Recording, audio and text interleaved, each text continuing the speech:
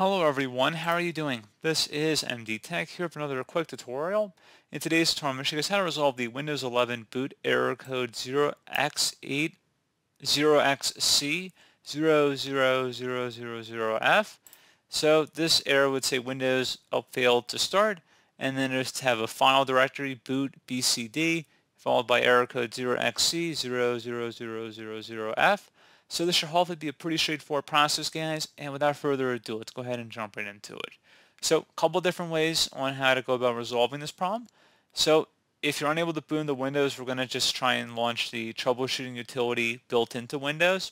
So do a hard power off 3 times in a row. So try turning your computer on, and then after the Windows boot screen, go ahead and press the power button on your desktop, laptop, tablet, whatever your device may be, and do that 3 times. So once you've repeated an action 3 times, it should automatically take you to the automatic repair utility, in which we're going to be heading to in a moment.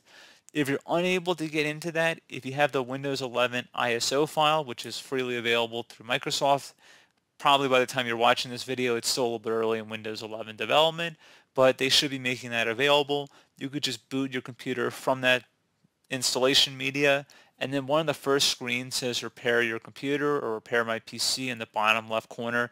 It should say install now, like Windows 11 install now, and then the bottom left corner it will say repair your computer or repair my PC, and that'll take you to the same options we're about to head to. So if you're able to boot into Windows, that's great. You can start right where I am, and you're going to start by just right-clicking on the start button, shut down or sign out, and then I'm going to hold down the Shift key on my keyboard and left-click on restart. Again, I don't really expect you guys to be starting where I am. I'm just giving you guys an option, 3 different options basically.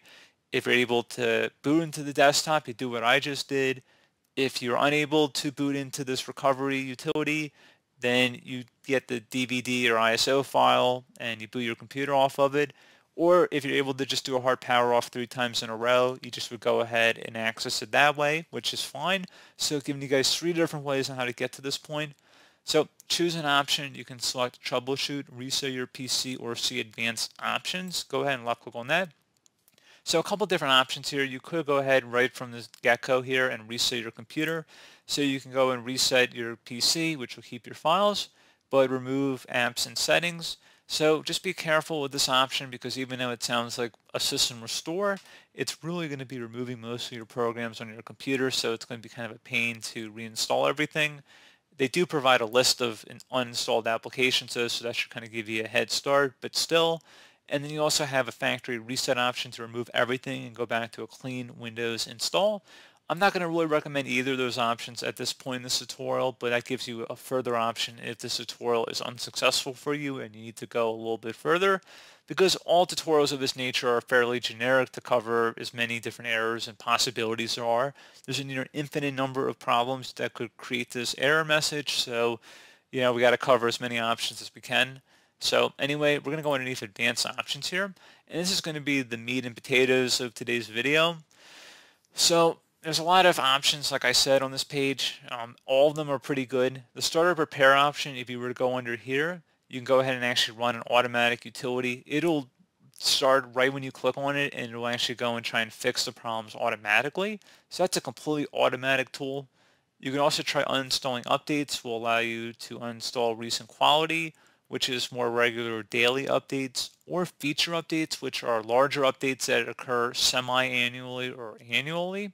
So more of the big builds, like service pack kind of updates, if you want to think of it like that. You can also go underneath startup settings, which will allow you to go to the safe mode or safe mode with networking. You can also boot to a command prompt, I believe, also through here, but it's kind of redundant because you have a command prompt option here. You can also select System Restore, a very good option. I would highly recommend you guys take a look at that. And if you have any restore points saved on here, you can just go ahead and select the most recently created one, and then restore your computer back. So, I mean, honestly, one of these options I've already presented here should be able to resolve the problem in itself. However, if you're still having an issue, I would recommend heading over to the command prompt here. So go ahead and select that. And we're going to begin. So I'm going to have this up on the screen, or I'm going to zoom in, I should say, so you guys should be able to see what I'm typing a little bit easier. So we're going to start by typing boot rec. So it's very important you guys type exactly what you see on my screen here, because if you don't, it's not going to work for you. And you're going to get an error. It's going to say that it's not going to be applicable for your computer. It's going to say that it couldn't find the command, something along those lines. So just be mindful of what you're typing. So anyway, we're going to go start by typing boot, B-O-O-T-R-E-C, so bootrec, space, /fix, MBR, exactly how you see it on my screen here. So again, bootrec, space, /fix, MBR, hit enter on your keyboard. Should say the operation completed successfully. Now it's going to get a little more complicated. It's going to be a little bit longer command, so just be ready for it. We're going to type in bcdedit space /export space, then type the drive letter where Windows is installed on. Most of you guys should be the C drive. It may be different depending on your computer. Let's start with the C drive. That's more than likely where it's going to be. So that's where I'm going to select. I know it's the C drive in my case. And then you're going to do a colon. So C colon. And then you're going to do a /BCD backup. So I know it's a little daunting, guys, but we're going to walk through that one more time for you. So it's BCDEDIT. Then you're going to do a space /export. EXPORT, then you're going to do another space. Now you're going to type the drive letter where Windows is installed. If you don't know, it's probably the C drive, but you can type other drive letters. It's probably just going to give you an error if it's not. Other common drive letters could be the D drive, E, F, G, H. Usually it's pretty early in the alphabet, honestly, and the default is typically the C drive, so just want to put that out there for you guys. So now once you have it exactly how you see it on my screen here, hit enter on your keyboard. If you did everything correctly, it should say the operation completed successfully. If not, check your syntax and retype it. Make sure you type it in correctly. I feel like a lot of people mess up here because they don't type it in exactly how you see it on my screen. You're welcome to pause the video, rewatch parts of the video. You can zoom in. I mean, there's a lot you can do on these video guys, and I think you can even listen to the transcript on the side of the video. I don't know how good the translation is, but usually it's pretty good. But anyway, we're going to go ahead and move on to the next command here. It's going to be ATTRIB space. Now we're going to do the same drive letter we did before, so it's going to be the C drive in my case. And then again, it's going to be a colon. And again, a colon, it's basically one dot on top of another dot. So if you hold down the Shift key and the key right next to the L key on your keyboard. So if you're unfamiliar with where to find the colon key, that's where it is. You can go on Google Images and look that up too. But again, so C colon /boot, B-O-O-T, /BCD, space -H, space -R, space -S. So I know that was a lot, but that was again ATTRIB space, and then type in your drive letter here, and then you're going to do a colon, /boot, B-O-O-T, /BCD, space -H, space -R, space -S. So it also might be called the subtraction sign, whatever you want to call it, it's fine with me. Go ahead and hit enter on your keyboard. Now you notice we don't get any message here at all, which is fine. Do not worry about that. That means we probably did it correctly. So anyway, we're going to go ahead and move on to our next command here. So it's going to be REN space, same drive letter we did before. So again, it's a C drive in my case. And then a colon, /boot, /BCD, space BCD.OLD.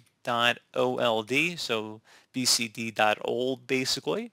So again, REN space C colon /boot /BCD space BCD dot or period old.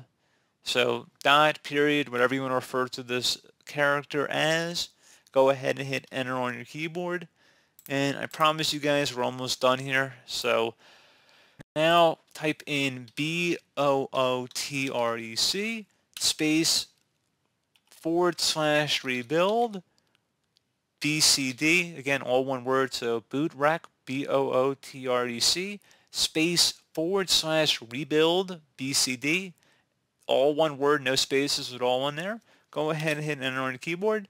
Should say scanning all disk for Windows installations. Please wait, this may take a little while here. So we can see it has successfully scanned the Windows installations here. It did find one, fortunately, which is good. That's what you want. So you're going to go ahead and tap the Y key on your keyboard, just the letter Y. Hit enter on your keyboard. Should see the operation completed successfully. At this point, go ahead and close out of here. You can type in exit as well if you prefer. So close out of here, and you go ahead and continue to Windows. So I'm running an earlier version of Windows 11 here, so this is Windows 10 Pro, but it should say the exact same thing for Windows 11, and the process should be identical. I mean, this is a Windows 11 machine here, but quite a process here, guys. You know, I hope everybody stuck through it.